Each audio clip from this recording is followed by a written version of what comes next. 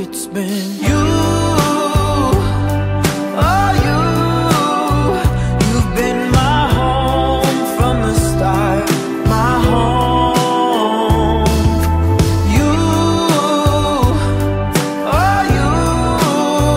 You've been my home from the start, my home.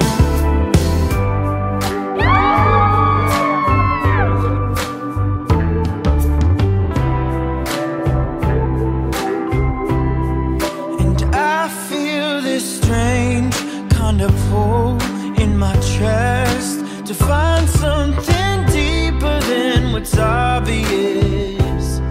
No, I can't go on in this middle ground. Hopes and dreams turn upside down, but it's always been you. Oh, you've been my home from the start, my home. Regardless of the obstacles we may face together. I give you my hand. I give you my hand. I give you my heart. I give you my heart. And my love. And my love. From this day forward. From this day forward. For as long as we both shall live. For as long as we both shall live. I will trust you. I will trust you. Respect you. Respect you. Encourage you. Encourage you. Laugh with you and cry with you. Laugh with you and cry with you. Loving you faithfully. Loving you faithfully. Through good times and bad. Through good times and bad.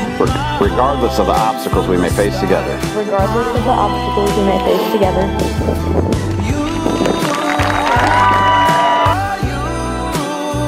You've been my home from the start, my home.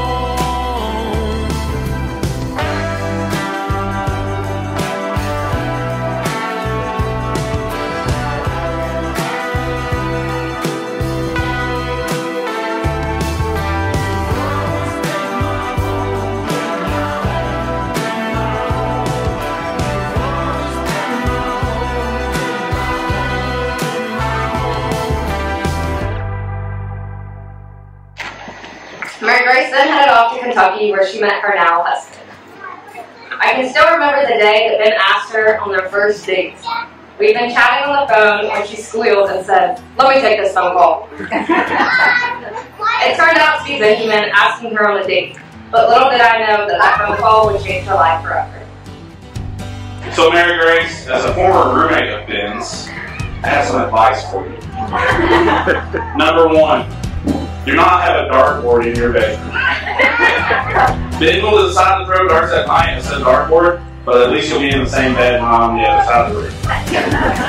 Number two, once you have children, if you leave the light on in the bedroom, don't be surprised if Ben hollers for your kids to come turn the light off.